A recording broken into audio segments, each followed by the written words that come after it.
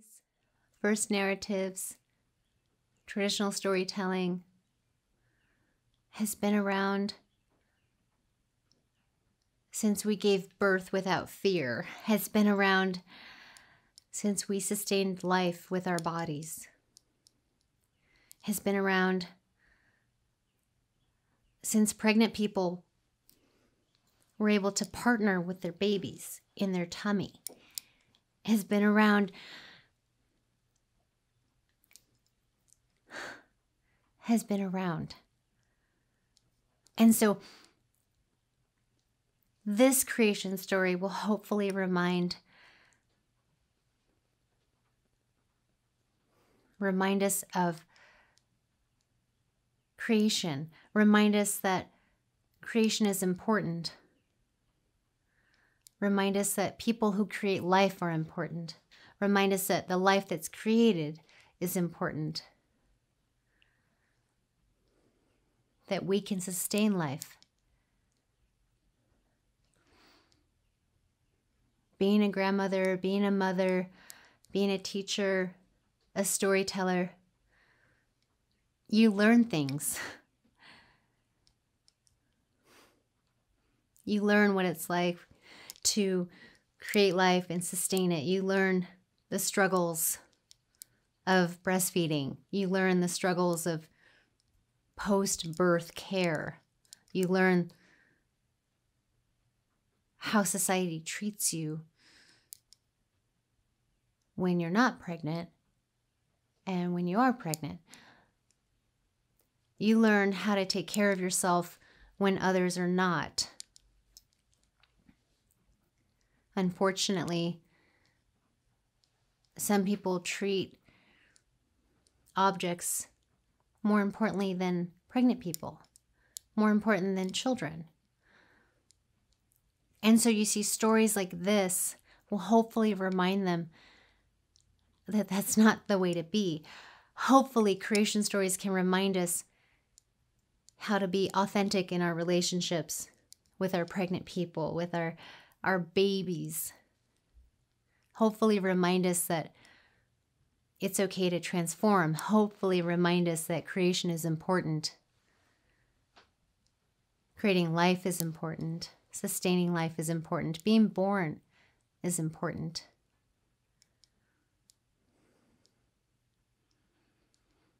Long, long ago, Raven perched in a tree in the darkness. You see, Raven knew that there's a sky chief. Raven knew that sky chief had the sun and the moon and the stars in these big, beautiful boxes in his house. Raven knew if he kept flying through the darkness, if he kept listening to something in his heart, he knew that he would find that sky chief. He knew. He just knew it. So he flew and flew. Sitting in that tree, sitting in the right tree at the right time, Raven saw her. He saw her come out of this house. He saw her coming down to the water to drink water. He felt something special when he saw this young woman coming out to drink water. He decided to watch her. He knew he must have been in the right tree. He knew there was something special about this young woman. He knew he needs to watch her go back into the house that she came from. He watched her go back in there, and he could feel something amazing from that house. He can feel light he's never felt. Raven could feel the light. He could feel it on her as she came to the water. He decided to stay in that tree. And he watched what times of the day she would come out. He watched where she would sit. He would watch her go back in. He listened. He listened to the songs that were coming from that house. He could feel So many things he's only dreamt about. Raven, being the shapeshifter that he is, decided to turn himself into a small pine needle, the smallest of all pine needles. Just as she was coming out to the water, landed right where she drinks it, and down the pine needle went. She went back into her house. Pine needle swallowed. Pretty soon her tummy began to grow. Her tummy began to grow, and her father, the sky chief, the elders, you see, she wasn't married. She hadn't had that kind of relationship. Her mother knew exactly what was happening. Her mother knew she had something special inside of her. So they began to make gifts for her. They began to care for her. They began to feed her. They began to make sure she slept. Bigger and bigger her tummy grew. More and more and more. It was harder for her physically. It was difficult for her to walk around as easy. She didn't go out to gather water anymore. She was sacrificing her body for this big tummy. But she knew it was special, so she would rub her tummy and she would sing to her tummy. She would sing her house songs, her clan songs to her tummy. She would talk about the light to her tummy. She would talk to her tummy because, you see, being the daughter of the sky chief was a big responsibility. Being the daughter of the sky chief who kept the sun and the stars and the moon and the boxes of the corner of the house, and the elders that would come, and the aunties and the uncles and reverends that would come and sit and just witness. Just witness what happened at their house.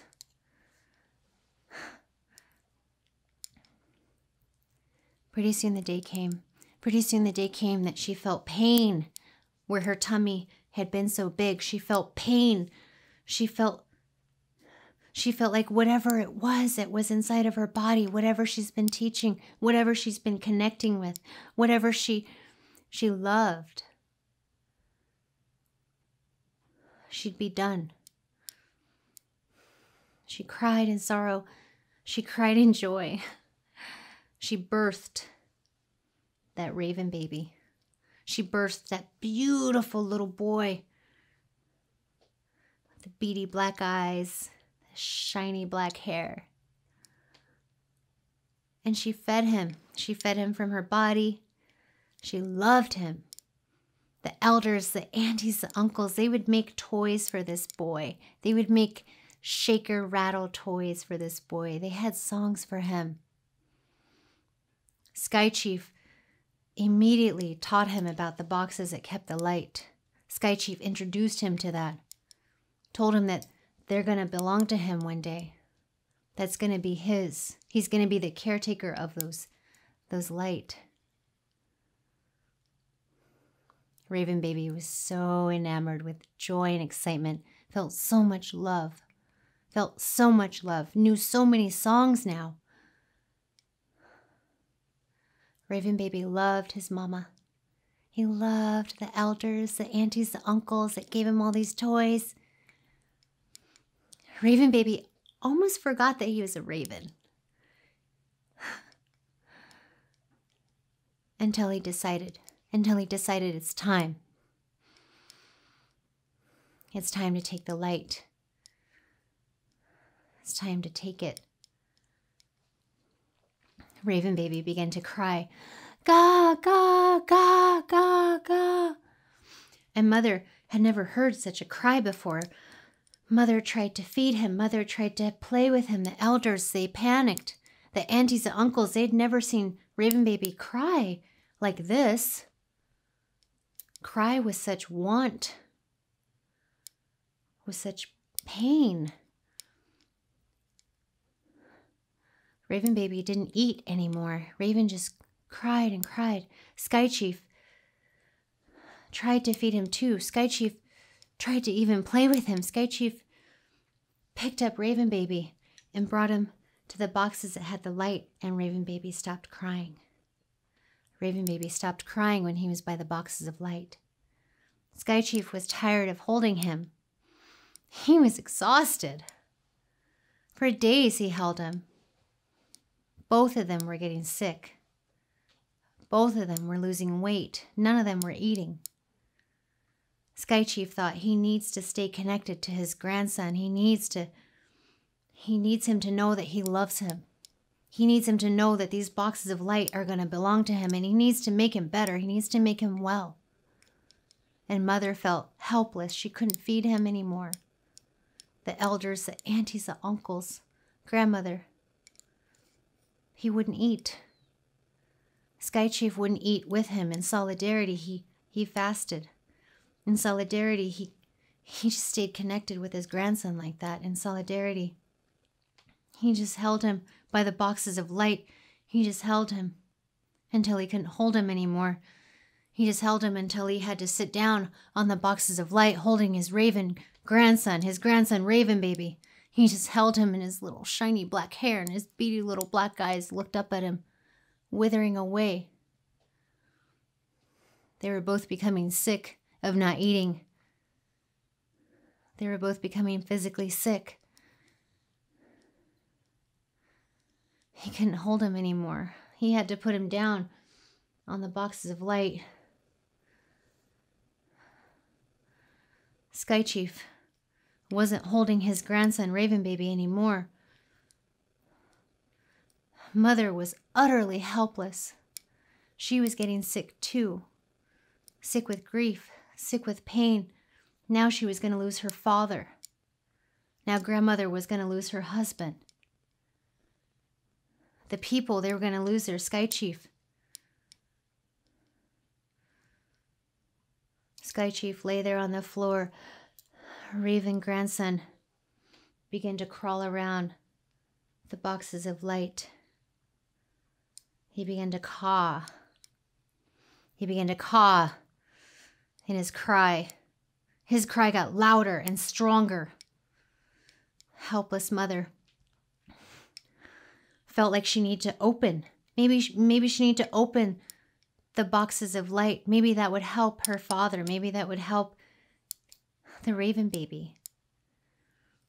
Maybe they were willing to do anything, to try anything. They need to save the Sky Chief. They need to save this Raven Baby that was getting so sickly. She decided to open the box of light. The box of light was open, and light beamed through the entire house. People could hardly see. It was so bright. It was so bright. Raven Baby could see just fine. Raven Baby stopped crying, stopped cawing, turned back into the raven that he was. Turned back into the raven that he was, scooped up that ball of light. That sun was so hot and so bright, flew out of the smoke hole, flew and flew and flew and flew and flew. As he was flying, Eagle came after him. Eagle wanted that light. Eagle knew it didn't belong to Raven. Eagle knew where the Sky Chief kept that light. Eagle began to go after that light. Broke pieces of it off. That light was tossed way up into the sky. That light is the sun that we now have. That light is what warms us up in the day. Raven went back for the moon, for the stars. And there's other stories that demonstrate how and when we get to see those. There's more creation stories that show us the importance of creation. There's more stories that show us how to take care of each other, how to take care of our babies, our young ones, our pregnant people. There's more stories that can show us how to transform, how to bring light to the people. The people need light. The people need darkness.